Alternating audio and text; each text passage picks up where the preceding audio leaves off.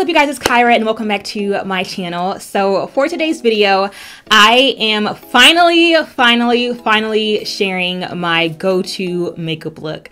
First of all, y'all, it has been forever since I have actually sat down and actually filmed a video for you guys. It's been a while, but I have promised you guys my go-to makeup look, and today I delivered. This is a look here that I do all the time.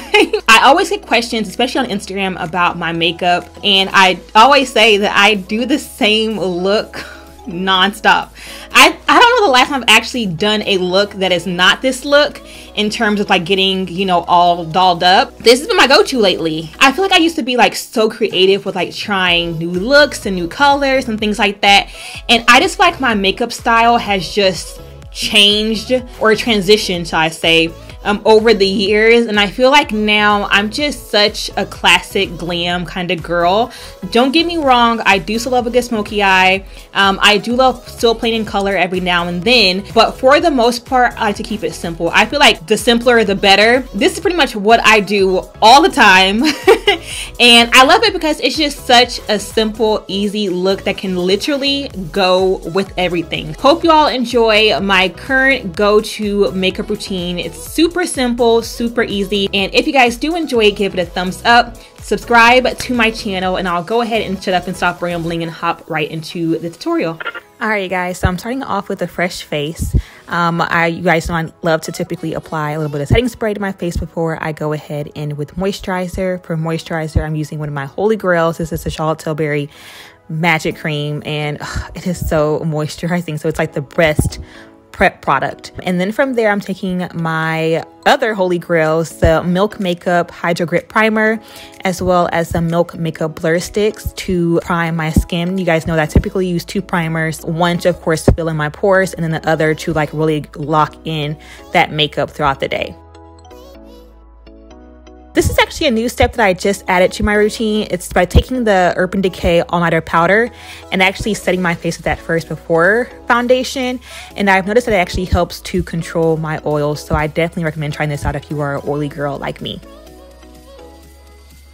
For foundation, I am using one of my new favorite foundations. It's the Sephora Collection Best Skin Ever foundation, and you guys, this foundation is amazing because to me it's more of like a medium coverage. It is buildable though, but it gives the most natural skin like finish that is just beautiful. It doesn't feel cakey, it doesn't feel heavy.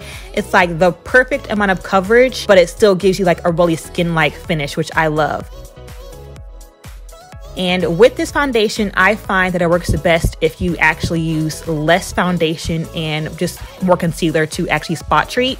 So I actually go in with like 1.5 pumps of foundation, apply it all over, and then I'll go in and spot treat any areas that need a little bit more coverage with a skin tone concealer. And I just use the Juvia's Place concealer in the shade 10.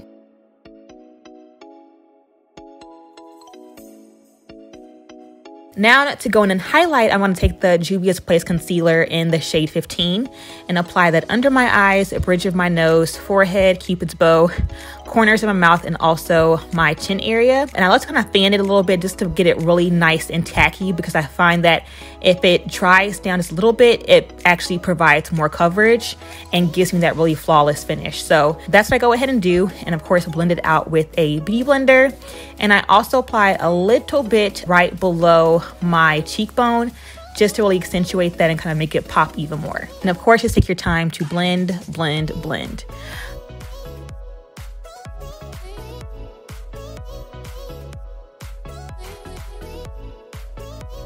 And so the next one, take my Holy Grail Laura Mercier setting powder, and it's applying a thin layer of that under my eyes, well actually pretty much everywhere that I applied the concealer. If you guys have watched my videos recently, then you guys, well not recently, but in the past, then you guys know that I recently transitioned to a new technique where I actually apply a super thin layer of powder first, and then I'll go in and bake if I need to, because I find that if I apply a thin layer of powder on top of the concealer, it actually sets perfectly.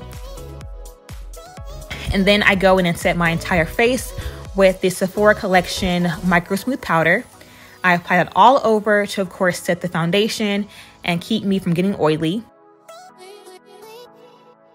And then I go in with the Anastasia Beverly Hills contour kit, the powder contour kit, and then just really use that to bronze up the skin. I honestly have no idea what the name of these actual powders are, but just find the perfect bronzer for you that gives your skin the perfect amount of warmth. And I apply that to my forehead, cheekbone, and also my nose.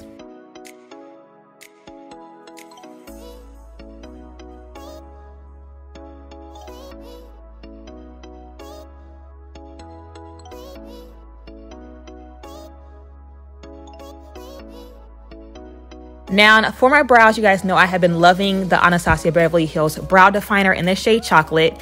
I have been using this for over a year now, and I am literally obsessed with this brow product because it makes doing my brows so easy. So you all know that when it comes to my brows, I typically outline the bottom, then the top, and then lightly fill in the center of my brows. I love to use soft hair-like strokes to really fill it in, so it's not too harsh or too overdone. And as you all can see, it leaves the most perfect natural brow finish, which I like.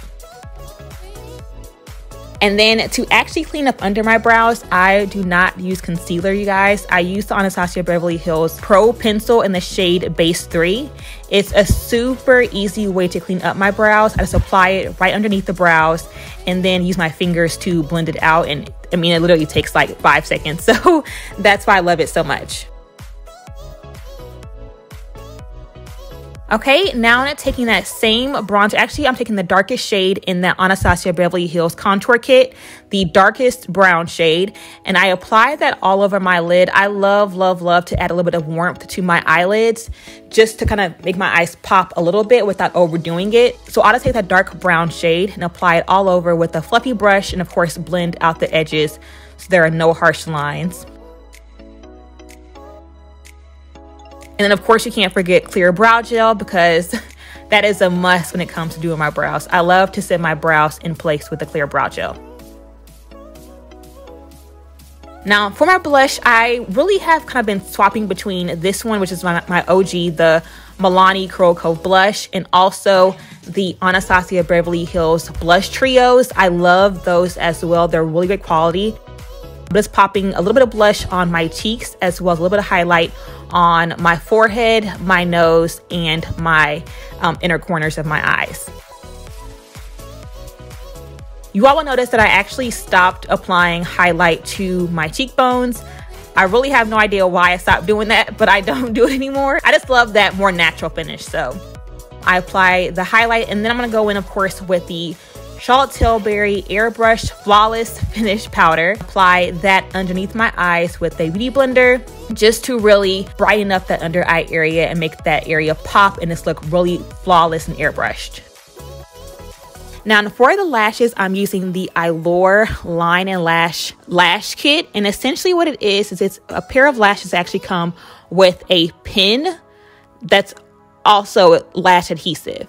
So it makes it super easy to apply lashes because you just essentially take the pin and line your upper lash line, let the adhesive dry for a few seconds, and then just pop the lashes on, and it makes it so easy. I don't know, that pin applicator is just so easy to use, and I have been loving it. For mascara, I'm using the Laura Mercier Caviar mascara just to really, you know, of course, blend in my natural lashes with the falsies, and also applying it to my bottom lashes just to make them pop. Now for lips, I'm using my Holy Grail MAC Cork Lip Liner, applying that first to my lips to, you know, add a little bit of a soft brown liner. And then for today's liquid lipstick, I'm using one of my new favorites. It's the Supernatural Liquid Lipstick by Dose of Colors. I love this nude color because it's not like a brownie nude, but it's also not like a pink nude. It's like right in the middle, and I just really love how it looks on my skin complexion. So I've been really loving that lately. And then after I apply that, I go in with the MAC Chestnut Liner to further define my lips, make them really pop.